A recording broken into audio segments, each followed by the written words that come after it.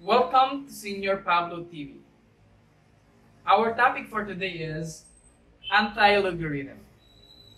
In our previous discussion, supposedly we have log of y is equal to x. But this time, if log x is equal to y, then x is called antilogarithm of y. In symbols, x is equal to antilog y. So to better understand the application of antilogarithm, let's have the following examples. Find the value of x. Log x is equal to 4.2. So we're going to use the calculator to solve for the value of x. So there are two ways to solve the following problems. We have the exponential form, or we're just going to press our calculator. So in our exponential form, this is equal to x is equal to, we know that the base of our number 1 is 10, then that is raised to 4.2. So we're going to get 10 raised to 4.2. This will be our answer, 15,848. 15,848.93. The other way is, we're just going to press inverse of log, or press shift, then log, then 4.2. It's also the same, 15,848.93. So shift, press shift, log 4.2, or antilogarithm of 4.2. That is also give us 15,848.2. Okay. Very simple. You just need to use your calculator. Now, kindly try number 2, 3, and 4. We're going to solve for x. So we have, this is x is equal to 10 raised to 3.75. So just press in our calculator.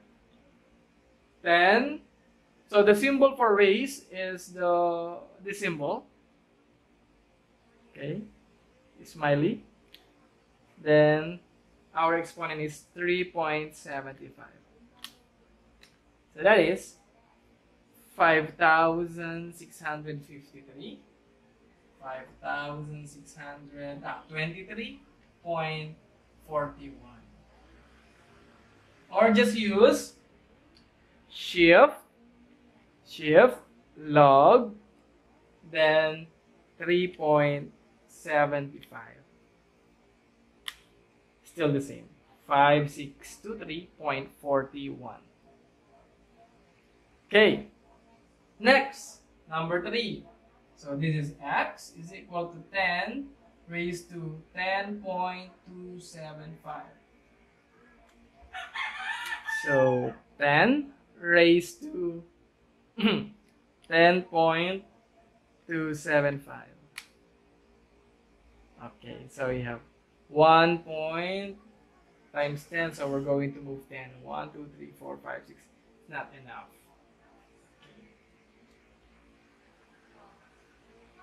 And number 4, x.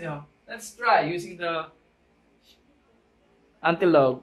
Shift log 10.275. Okay, times 10 raised to 10. Okay, number 5, 10 raised to 7.58. So our x is 10 raised to 7.58. Okay, 38,000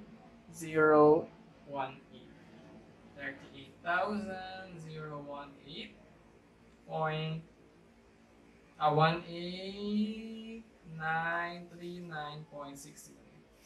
You can verify using your own calculator to enjoy solving the anti-logarithm. So this ends our video, the anti-logarithm. Thank you for watching Señor Pablo TV. Next lesson will be the natural logarithm. Stay tuned. Natural logarithms is the function defined by f of x is equal to log x base e, and that is equal to ln x, where x is greater than 0. It's called the natural logarithm. So in this lesson, it will going to introduce you the ln x and of course the e symbol. So this is the introduction to your calculus lesson. Now we have the common logarithm versus natural logarithm. In common logarithm, log x means log x base 10. So understood that we have a base 10. While in natural logarithm, ln x means log x base e. So we have a base e. So the difference, in natural logarithm we have base e, while in common logarithms we have base 10.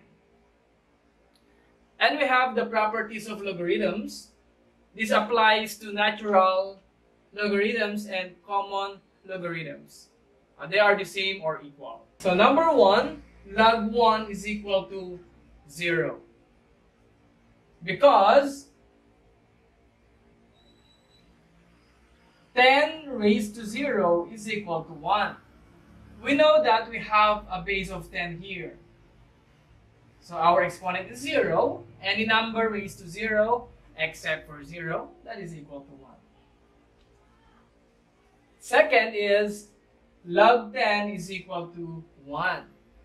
Since we have 10 raised to 1 is equal to 1 in our common logarithm. Okay? That's why we have 10 here. That's why we have 10 raised to 1 that is equal to 1. Next, log 10 raised to x is equal to x. And number 4, this is just the same as our laws of logarithm. Log x, if log x is equal to log y, then the x and y are equal. Number 5, 5, 6, 7 are our laws of logarithm.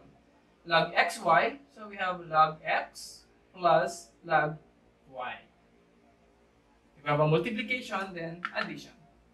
Log x over y is equal to log x minus log y.